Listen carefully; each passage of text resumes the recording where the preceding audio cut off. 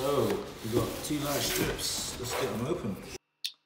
So here's me opening up my light strips that I got from Amazon. There's a link in the description of where you can buy these. I got them for a pretty decent price. They're always changing in price, so keep a lookout for offers. But power pack, power cord, and light strips in the box, and obviously the instructions and guide. Alright, so as you can see, dive straight in. I've gone with putting light strips at the top and the bottom of the TV. I just think here it will give a better aesthetic than a left and right look, although obviously completely up to you, however which way you want to apply it. I dived straight in and forgot to clean the back of my TV. I'd advise doing that first. Yeah, just simply use a damp cloth for me, but you can use a microfiber or similar. So as this is a 65-inch TV, obviously I have to use two light strips, and both of those need to be individually powered. I've also installed this on a 55-inch TV with a 2-meter light strip and the 1-meter extension. That only requires one power cord and power point, whereas this needed two. So I'll just show you guys. I had a lot of my TV inputs are here, right?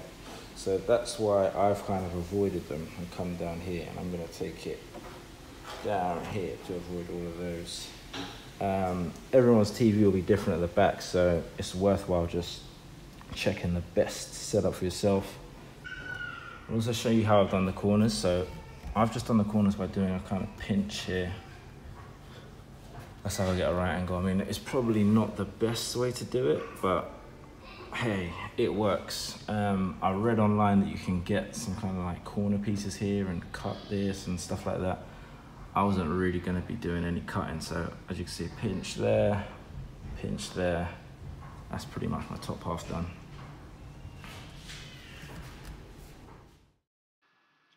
So we dived into putting on the bottom light strip.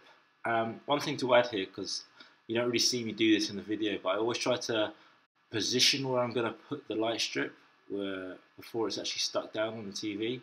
So just make sure that you're not left with a big overlap when you're done, or you find yourself a bit too short at the end. And that is pretty much it. So for me, it was just to plug in all the power leads, and let's see what this looks like on. And we're done.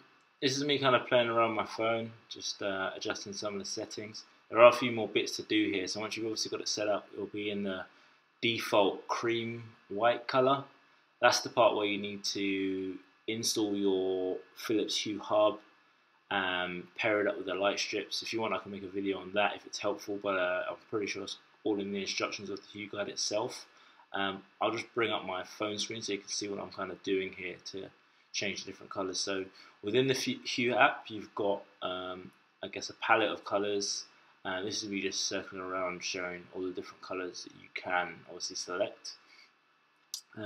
Adds a nice really backdrop to obviously what's on the TV display, and this works really well if you've got other Hue lamps, lights, bulbs, spotlights, whatever else in the room as well. So I'm just going to pan it back to white. I think the lights in this room are white anyway. I think it looks kind of best there. There are some other presets, other than the color palettes. We've got the whites, different shades of whites, and from ice white to warm whites. There's also some other preset scenes within the Hue app, so those are those there. There are some more colorful scenes, and these kind of allow for a few more variations of colors. And this is kind of where we'll see the difference in the the two light strips that we've got on the top and bottom. So yeah, this is just me continuing to have a play around with the different colors that are obviously available in scenes. I know there definitely are apps that you can download which will let you sync what's on your TV screen and what lights and colors you have behind the backdrop of the TV. I'll maybe try and get one of those downloaded, set up and installed so I can show you guys how that looks. Similarly, when I get some more lights set up in this room, we can explore things around like Hue party and colors. Let me know, comment, like, add details of what you'd like to see. I mean, when I first got set up with Hue, I didn't really find much out there or available by ways of different setups that people had. So let's experiment, let's explore. tell me what you guys have got or interesting things that you've done with your setup.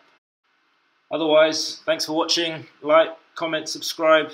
Cheers, bye.